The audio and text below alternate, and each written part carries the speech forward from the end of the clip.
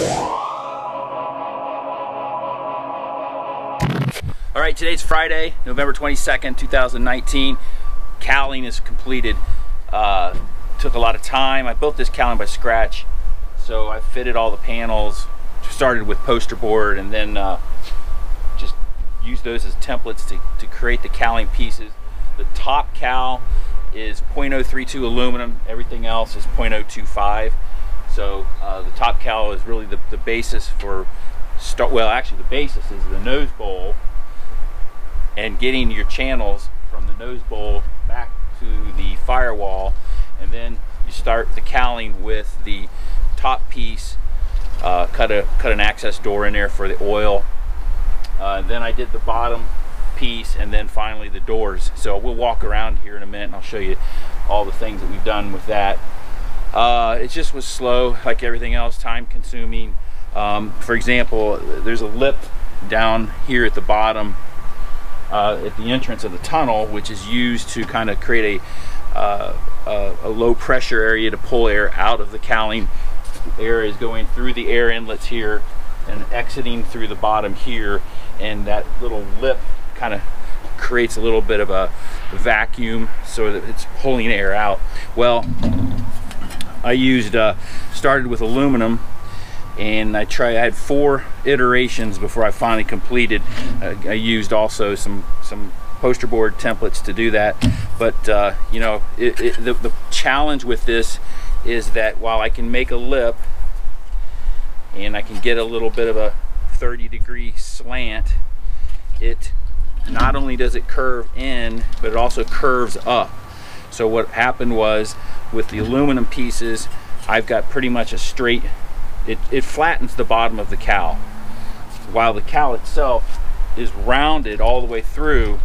When this is installed, it's rounded and then flattened and then rounded again, and that caused a problem for conflicting with the fuel controller, the fuel servo.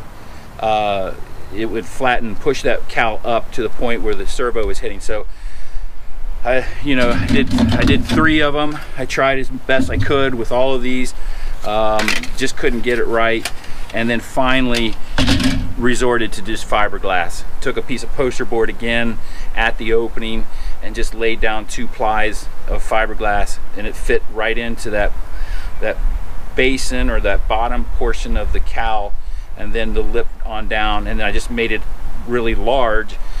I layered, I think, 3 or 4 more plies of fiberglass into that, and then I could just cut it down and form it. So what I thought was going to be a 2-hour job turned out to be about a week or more. So that was the challenge itself. Speaking of the fuel controller, my system's a little different in that it begins with, normally the fuel controller mounts, just think about this elbow's not here, and this fuel controller normally mounts in this fashion, and then you have an air induction system here that picks up the air and brings it into the engine. In my case, I bought the 95-degree elbow from Airflow Performance, 95 degrees, so that it actually tilts it up an extra 5 degrees towards the front of the nose bowl. Well, first time I mounted it, I mounted this elbow and the controller together, and it was interfering with the sump. These bolt heads here were interfering with the sump. So I sent it over to Airflow Performance. They created this phenolic spacer. It's about a 3-inch phenolic spacer, and that pushed the controller out a little bit further so that I had clearance in here. I also had them clock this valve here because it was actually pushing, it was pointed this direction, and my fuel line was hitting the sump, so they turned it, they rotated it about 5 to 10 degrees over. And so this is what the fuel controller is going to look like. It's a forward facing fuel controller now, so that I can basically have a ram air inlet on my on the front of the airplane. Here's what the air box looks like that will mount to the front of that controller, and I'll talk about that here. So I ordered this from, I'm not sure this is the final, this is where I'm going to go ultimately with this. I'm not entirely sure, but this will work and will function for now. I probably will improve it over time. So this actually came from James Aircraft. I bought this, and then I had to do a lot of modifying. If you look at the bottom, I had to flatten it because, again, the roundness of the airbox was conflicting with the bottom of the cowl. So I had to flatten it here, and I also had to flatten it here so that I had clearance with my cowling. I actually had to create this backing piece myself, and I had to fashion the alt air door spring-loaded. So there'll be a cable in the cockpit that will essentially pull to open the alt air, and the spring just holds it shut, and then pressure inside will also hold that door shut. So you can look at the inside here. You can see there's a conical K&N filter there. The front when I walk around, I'll show the ram inlet. And the ram inlet, the way I can make the connection from the nose bowl into the airbox is with a piece of round 3-inch aluminum tube. It's actually a sleeve that slides inside here. There's a little shoulder inside, so it only goes in about 3/4 of an inch, and then that sleeve goes out to the outside of the ram inlet, and it's really the piece that will connect these two, or make the coupling between the front of the nose bowl and this airbox. And that's I've embedded nut plates in there. I'll show you here in a second. I embedded these nut plates so that I could actually secure that metal tube in place, and so it won't come loose. My only concern about it is it's not a flexible connection. It's almost a rigid connection, although once that tube slides into here, it's just a friction fit. I'm not screwing anything here, so there is a little bit of give here in flexing, because this cowling will rise and fall slightly, but nothing big, but 1/8 of an inch, maybe 1/4 inch at the most. So you're going to have some bit of movement here. So it is somewhat of a rigid connection. I would have liked to have tried to make it a little bit more of a flexible. I've looked at skeet tube and other things. It's just not enough room. I know others have managed to get it, have managed to accomplish that. I just wasn't. But let me talk about these doors on this cowling. These are the Piper type of latches that you see on a lot of Cubs, Super Cubs, Pacers. I wanted this because this style of latches because I wanted my cowl doors, when they come down, to actually get to pull, to get a little bit of a grip, and to bring them in tight, so there wouldn't be any flexing or wobbling. I just wasn't comfortable with creating a door and then just having a fastener. I know people have done it, and I know they've done it successfully. I like this retro look. I like this old style. I think it kind of fits the whole utilitarian aspect of the airplane, and I like the function of how both of those just kind of pull down and secure that cowl door down. So let me go around and open everything up, and then we'll do a walk around.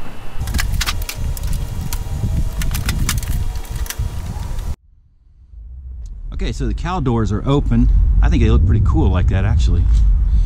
Both of them are secured with a prop rod, cowl door prop rod, made out of 1/4 inch round steel, and I actually used the baffling to secure the bottom piece of the rod here, and this angle kind of helps to lock it in so it doesn't go anywhere. The top of the rod is secured here with a piece of angle with a little bronze brass bushing there, and then when not in use, you just swing it over to here and latch it in right there. All right, taking a look at the lip I was referring to earlier that I made out of fiberglass. It came out pretty decent, I think. I'm going to have to do a little more sanding on it and kind of even it out a little bit, but it's going to work out real nice. I think once it's painted, it'll really look good. So you can get an idea of what the exit looks like here at the back of the cowl, the dual exhaust coming out on each side, the Vetterman exhaust. The bottom cowl itself is integrated into the channels here at the top, and the nose bowl, the bottom half of the nose bowl. So that'll be all one piece. So when we remove the bottom cowl, this will all come off together and it'll retain its shape and should come back together fairly easily. You can also take a look at the inside here where that fairing or that lip is. Looking at the front, here's the air inlet I was telling you about. You can see here, this is the 3-inch piece of tube I was referring to. That's what's going to slide into that air box, and you can see how it's been installed here on the front. This was just buildup of fiberglass and resin, a lot of filler and a lot of sanding, but overall I think it's going to look pretty nice. And you can see how if you look right down the center here, the box that generally goes here is eliminated, and you can see that lip that at the exit of the cowl door, not the cowl door but the bottom of the cowling there, the tunnel. Got a little more sanding to do to kind of make that a little more rounded and symmetrical. We've looked at the inlets and for the air flow into the cowling before, but this is the other door. And same situation here, just use a piece of 1/4-inch rod, doubled up some angles here, put a bronze bushing in there, and then created a little retaining clip for that to latch into. Other than that, not a lot to talk about on this video.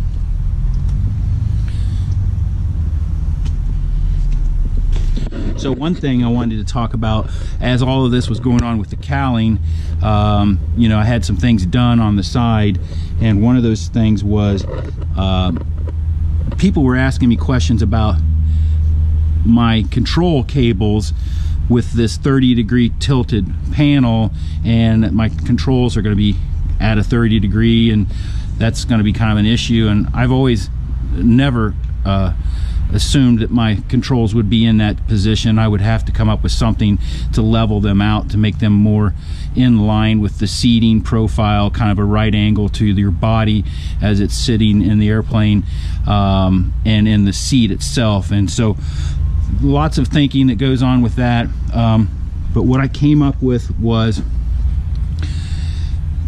this piece, which will mount onto the panel here, and you can see how the back where the control cables, those holes will be cut out the same size here, and that way the controls can be mounted to this piece, and then the piece itself will be mounted onto the panel with these holes and probably some strong epoxy glue. The way I came up with this was I first used again poster board and a block of wood and sanded it down to get what I wanted. But how, you know, but once I did that, how was I going to have this piece made? Well, I went around to some machine shops and thought maybe somebody had a CNC machine that could do this. They were extremely expensive for a one-off like this. It would have taken a lot of setup for their machine to just produce one piece like this.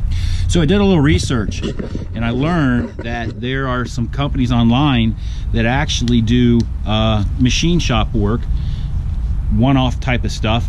And I came across a company called Xometry, and Xometry takes CAD drawings. Well, I didn't have any way to draw CAD, but then I remembered that with my EAA subscription I have access to a free CAD designing software program called SolidWorks, and so I downloaded SolidWorks from the EAA website with my EAA membership and taught myself how to use SolidWorks and fashioned a CAD drawing that would work for this, sent it off, and in about 2 weeks it came back, and it was a completely, I think it came out just beautiful. I was thinking about maybe painting this before I got it. I thought, well, I'll have to paint it or cover it.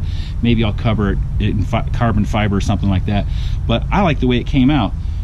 It's a nice piece of brushed anodized aluminum, and I think it'll look nice on the instrument panel. So I was really happy with that. So that's probably it right now. I don't have anything else to talk about. It's just been a lot of sheet metal work the past few days, bending and cutting and riveting and shaping, and you know, the hinges, I show you here, the hinges were installed onto that top piece there, and this is an extruded hinge, so it's got a lot of structural integrity. I added a little bend on the piano hinge wire here so that when I want to remove these doors, I can just pull that out straight out through there and install them back again later on. It's kind of a tedious thing, but it does allow the doors to be removed for any sort of work. So anyway, that's it. That's all I have for now. Just wanted to do a quick Bearhawk update video, and if you like what you see, please click the like button and share with people and tell people all about the Bearhawk. Thanks, guys.